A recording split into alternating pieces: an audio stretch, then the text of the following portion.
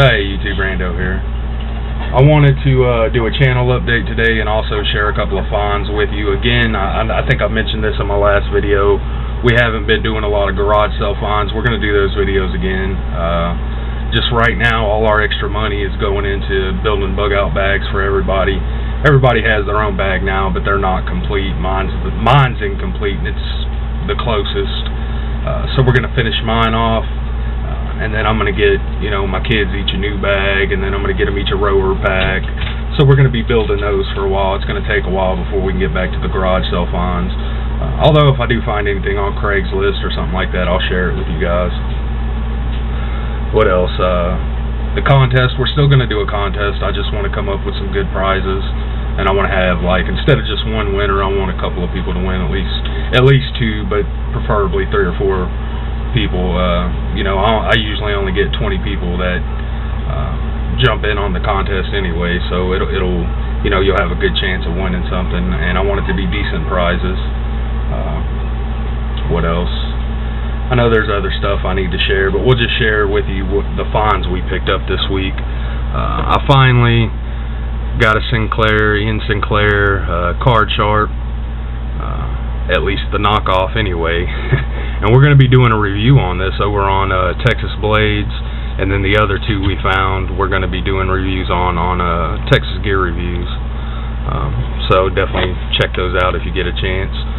But I've been wanting one of these for a long time. I just wasn't willing to pay $20, $25 for one. So I picked up a knockoff, and it's actually a pretty good knockoff for what it is and for what I paid for it. But I'm going to see how well I like it, and if I like it, then I'll buy the actual Sinclair. We're just going to wait. Also, we picked up this little shovel. I thought it was going to be a little bit bigger.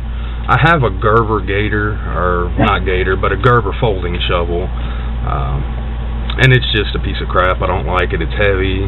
It's pain in the butt to use. It comes apart, wears out your hands. I didn't like it, so I wanted something lighter and smaller. So we picked this up. I think it was like $6, $5, $6. It was super cheap on Amazon. So we picked that up. And then, if you remember, we picked up a Esbit stove and complained that, it wasn't really reusable. I wanted something more reusable. Well, this is the one I thought I was getting when I ordered it. I paid like $6 for that other one. This one was $9. So that can't be right, because I only spent $14.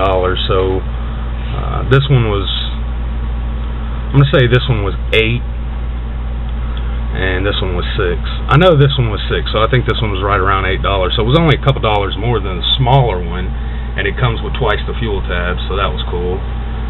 So those are the finds this week. It's not much, but we're just picking up a little something every week, so we'll have something to throw in the new bug out bags. Food storage series. I don't know if I mentioned this at the beginning of the video. It's the second time I shot the video, but the food storage is over. That series is over. The tally video, where we tally up everything what we put back over 5 months, that's out. It came out on a Saturday, so I know a lot of people don't have time to do YouTube on Saturday, so you may have missed it, but that video is out. If you go back through my videos, you can find it. Sorry, the puppies are in the background fighting.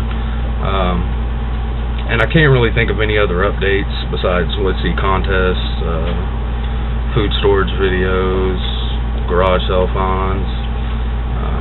If I think of anything else, I'll do another update video throughout the week. Also, we're going to have garden updates coming up as well. I think that's about it, so that's going to be it for this one. Thanks for watching, YouTube.